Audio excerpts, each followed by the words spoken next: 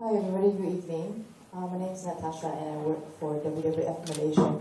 I'm actually in the education team there. We have many teams.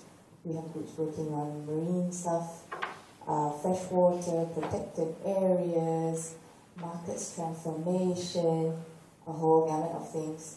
So I work on education and I lead the university program in our education team. So what we do, yes. Thank you. So my program is actually called Youth Empowerment for Sustainable Consumption and Production. Can you put it up?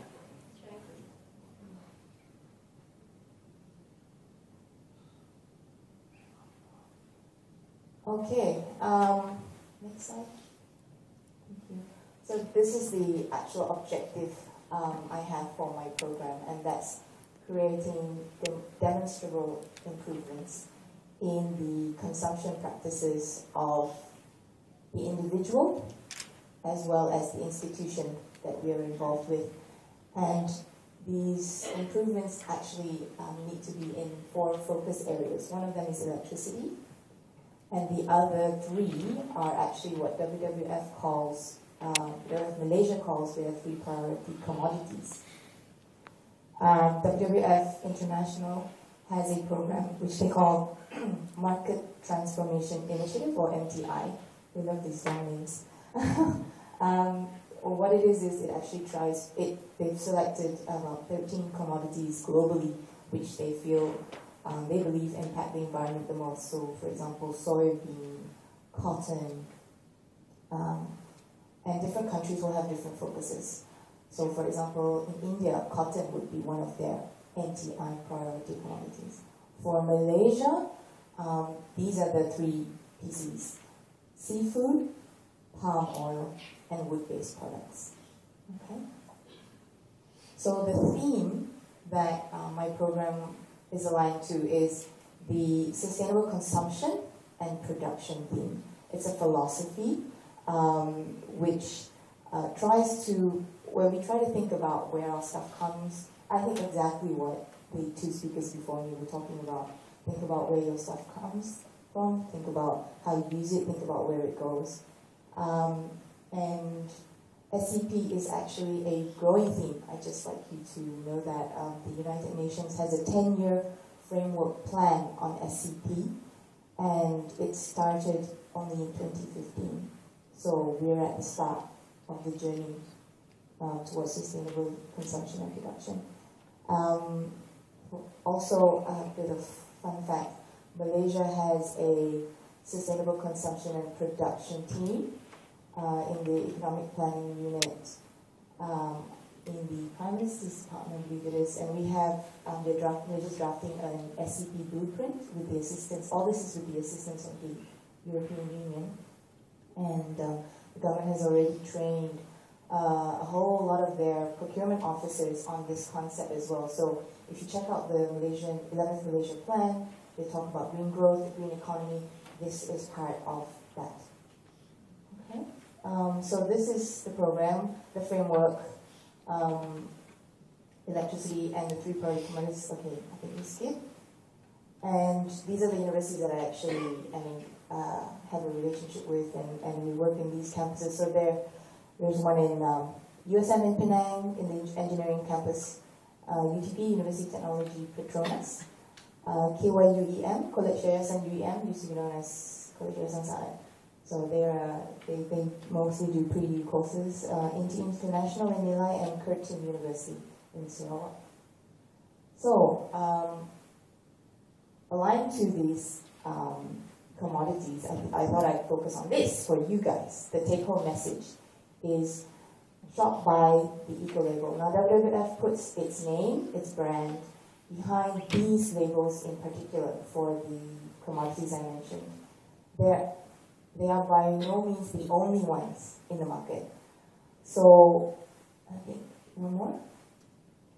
So for seafood, we have, can you go back up one? Yeah, 2, yeah. 1. Yeah. Okay, thank you. So, seafood. There's these two very identical, almost identical looking labels. Can you tell me what you think is the difference between the two? What makes them, how do you differentiate? What? Yes? The first one's aquaculture, and the second one is like fishing on the ocean. Yes, exactly. So the ASC, or Aquaculture Stewardship Council logo or label, tells you that the product that you got was from a farmed condition. So saya cakap Melayu kalau ASC ni untuk diternak, okay. For MSC, for the Marine Stewardship Council, this is for products which are wild caught, ditangkap. So supaya boleh bezakan, ASC untuk yang diternak, MSC untuk yang ditangkap. Boleh? Okay. Next. Alex? So for wood-based products, this is the label that WWF promotes. Now, WWF probably was either was their brainchild, or they were part of the consortium that decided that this really is necessary, and so they were there at its inception and continue to work and involve in the development of these eco-labels. So FSC is the label for wood-based products. You can find it on tissue paper, on plywood, printing paper, your packaging, your cardboard cereal boxes. Next. And there's RSPO. You see that? The round table for sustainable palm oil. FSC was Forest Stewardship Council, ASC was Aquaculture Stewardship Council, Marine Stewardship Council, and RSPO was Round Table on Sustainable Palm Oil. So this one is quite elusive in Malaysia, I have to say. I found it impossible to find a product that actually has it on the label, except in expatriate sort of supermarkets, if it's a product that's come from overseas. Imported products, they probably put the label for Malaysians, found that they think that we don't care. So this is why we're doing an educational program like the one I'm doing to create the consumer awareness, create the demand, because actually we have another team that I'm supporting, the MTI one. They're actually doing the dirty work.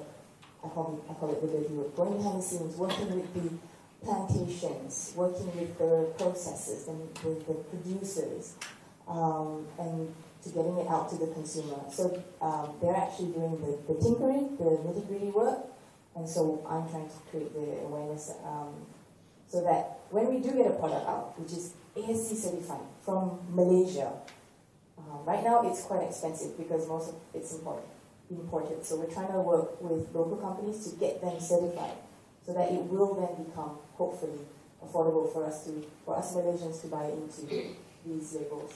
So, yes, I hope you'll remember this at least at the end of my message. Okay, so some examples. This is a product from Denmark. Where's the label? Next. There. Okay? Next. For MSC. I have them here, so I'll pass them around so you can see. These were bought in Malaysia.